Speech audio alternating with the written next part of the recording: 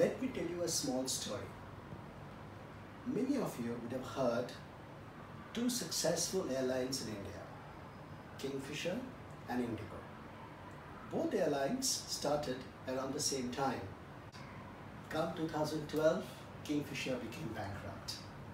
And as times went by, Indigo became more and more profitable. Have you ever thought of why Kingfisher collapsed, but Indigo survived and prospered?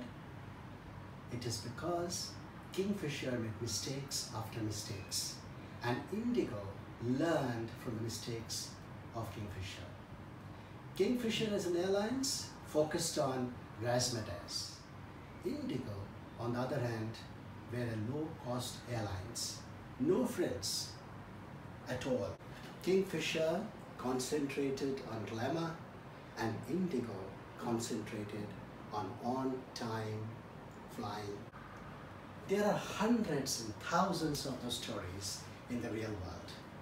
This is a book which is named Who, Blunders and How, talks about over 350 live examples as to how hundreds of organizations, although were doing apparently right, collapsed.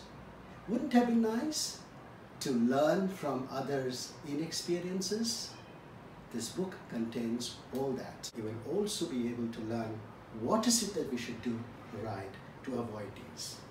You read it and you will understand a lot as to what we should avoid to make us successful in the corporate world.